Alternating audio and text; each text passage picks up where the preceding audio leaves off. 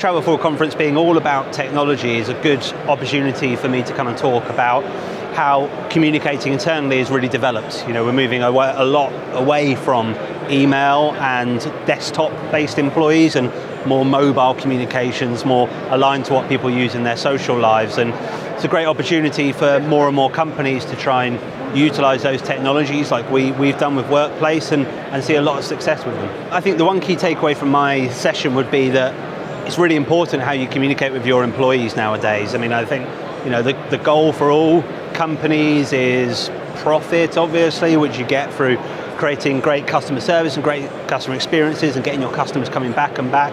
You can only do that if your employees are in the right sort of mindset to deliver that great experience for your customers. So how you communicate with them is really, really important. And if you really want them to buy into your message and to be on board with what you're doing, then, you know, having the right tools to reach them with your messages is really important. The innovation in travel that gets me most excited at the moment coming from a communications team is the way that different companies are communicating with their employees, just the range of tools that are out there for collaboration, for productivity, for communication that really enhance that employee experience. And you know, putting your tools at the fingertips of your employees through mobile devices is really, really exciting and something that not enough travel companies are doing. There's so much more that can be done to really innovate in that department.